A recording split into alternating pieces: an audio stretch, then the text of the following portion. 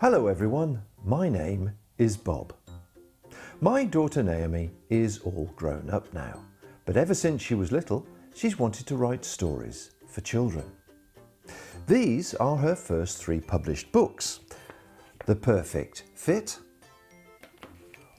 One More Try, and The Odd Fish. They're written by her and illustrated by her husband James.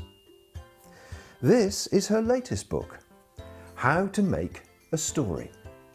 And along with How to Catch a Rainbow, it's written by her and illustrated by Anna Gomez. It's about a boy called Milo, who wants to make up a brand new story for himself, but he doesn't know how. However, with a little help from his family and his big imagination, Milo might just learn how to make up a story and how to share it too. I'd like to share How to Make a Story with you now. How to Make a Story by Naomi Jones and Anna Gomez. Milo wanted a story. Mum said he could choose a book from the shelf, but Milo wanted a brand new story just for him. "Why don't you make one up?" suggested Mum. But Milo didn't know how, and he was worried about getting it wrong. "You can't get stories wrong," Mum told him. "You just need a beginning, a middle, and an end." "Can you help me with the beginning?" he asked. Mum had a little think.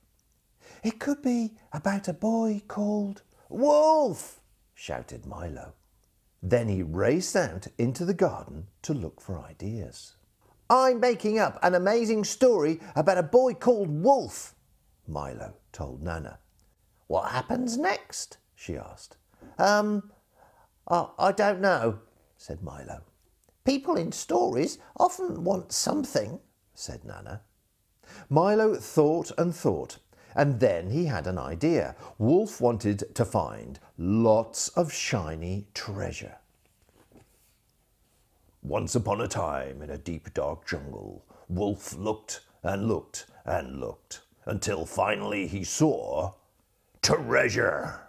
It was big and gold and very shiny, but there was a super scary tiger guarding it. Luckily, Wolf was really brave, so he crawled forwards. The tiger's tail twitched, and then she pounced. But Wolf was too fast for her." Milo ran inside. "I'm making up a story," he told Dad. "It's awesome, but I don't know what happens in the middle." Well, said Dad. "The middle is usually where things get trickier and more exciting." Milo looked around for his next idea. It didn't take him long to find one. Crash, rumble, bang. "Rock slide!" shouted Wolf. Crash, rumble, bang. Rocks went everywhere. Under the rocks he spotted more and more shiny treasure, but there were 2 slimy, dribbling monsters behind him, and they wanted to eat Wolf up. Slurp, slurp. "Help!" yelled Wolf. How was he going to escape? Just then, another idea popped into Milo's head. "Aha! Look, bears!" Wolf said. While the monsters were busy with the bears, he ran away. Milo thought his story was amazing, but he wasn't sure how to end it. So he went upstairs to look for ideas. Wolf started climbing a really, really, really big mountain, but the dribbling monsters were following him, and they still looked very hungry. Wolf needed to hide. Milo hid in his den and looked at all the bricks he'd collected. Then he thought about Wolf's treasure. Maybe Wolf could make something with the treasure, just like how you make a story from words. Perhaps it would help him find his ending. So Milo put all his bricks into a pile and began to build. Wolf made a gold chest from the treasure, but while he was busy, the dribbling monsters found him. Wolf realized they didn't actually look hungry. They looked sad. So he decided to share his treasure with them to cheer them up. Finally, there was just one thing for Milo to say. The end! It had been lots of fun making up his own story from beginning to middle to end. And now Milo had another idea.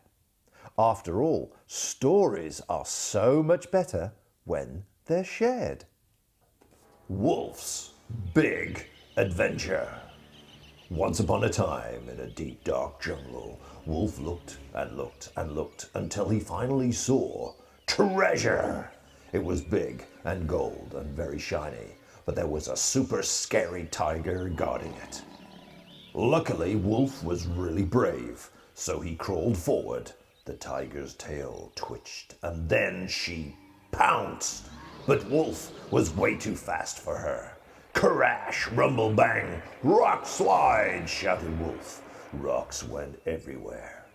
Under the rocks, he spotted more shiny treasure, but there were two slimy dribbling monsters behind Wolf, and they wanted to eat him up. Help! Yelled Wolf. How was he going to escape?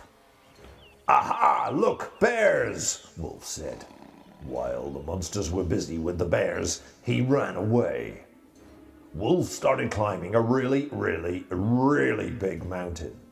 But the dribbling monsters were following him, and they still looked very hungry. Wolf needed to hide. Wolf made a gold chest from the treasure, but while he was busy, the dribbling monsters found him. Wolf realized they didn't actually look hungry, they looked sad. So he decided to share his treasure with them to cheer them up. Yeah! The end. After sharing his story with his brother and sister, Milo knew just where to keep it safe until it was story time again. The end. Well, I hope you enjoyed that, everyone. If you'd like to get your own copy of How to Make a Story or any of Naomi's other books, they're of course all available online and at all good bookstores. If you enjoy them, please do ask your grown-up to leave a review. You can also watch videos of me reading Naomi's other stories on Naomi and James's YouTube channel. I'll be back here very soon with another story. Until then, goodbye.